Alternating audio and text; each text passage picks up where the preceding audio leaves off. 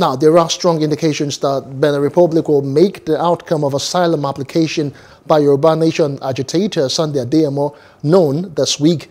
The bail application for Igboho was delayed by his lawyers because of his medical report and the expected outcome of his application, among others. Igboho's lawyers were considering different options to get him out of a detention facility in Cotonou without being extradited to Nigeria. He and his wife were arrested on Monday, July 19, by the International Criminal Police Organization at the Cajon Airport in Cotonou, Republic of Benin, on their way to Germany. Hello, hope you enjoyed the news. Please do subscribe to our YouTube channel and don't forget to hit the notification button so you get notified about fresh news updates.